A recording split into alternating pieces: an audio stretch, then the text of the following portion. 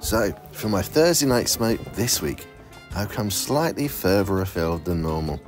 I've come up north to see the wife's family. So, finally made it up north.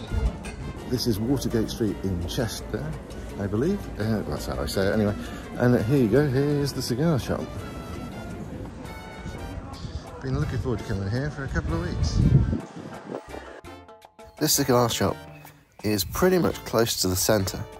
I would say it's got a good selection of Cubans, regionals, limited editions, as well as a nice mix of gift ideas. Also a good selection of whiskies,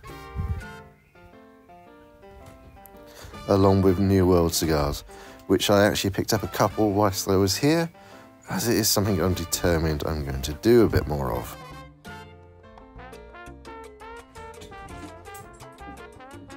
Anyway, time for the smoke, where I let somebody else cut and light my cigar for a change. It's a nice experience. If you've not seen somebody do this, it's actually quite a nice art form to watch. You do need patience. Whiskey's on the left, though, don't you? Yeah. So, Punch Double Corona from '99, and I've let somebody else cut and light my cigar. That's the first for at least 10 years, if not longer. I have some friends who will be shocked and amazed, almost as bad as me drinking lager the other night. I'll let you know how it goes. I just have the space. That's there, I like the decor. And then it was on to the live. Hello everybody who's joining. So, as promised, I'm actually doing a Thursday afternoon smoke, and I'm actually doing it live for a change. I'm having a Punch Double Corona from 1999. So, 23-year-old smoke. Very, very nice. It's a very, very mellow cigar, which is unlike Punch, because Punch is normally quite a harsh sort of finish. But this is just all floral flavours. There's no spice in it at all. So, as I'm actually live for once, are there any questions people want to ask that I normally answer in comments? Oh, by the way, what I think about it, this is one of my dogs. This is Ref, one of my Dachshunds. He's come to the lounge with me. So there's room for 4 people here. There's the little bar they got over there. Brian, who is with me today, he's waiting for his next shot of whiskey. And he's got the other dog. I did try a pipe for a while.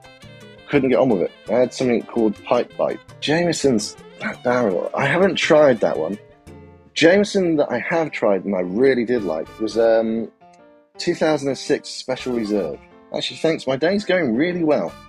Very well, actually. This is a really nice cigar and a good way to unwind.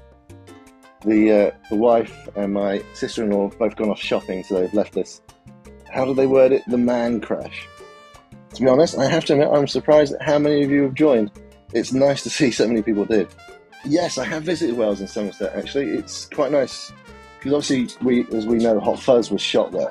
So it's actually quite nice to sit out on the high street, enjoy a cigar, whilst you can picture reminisce where things were shot, which is actually a good laugh.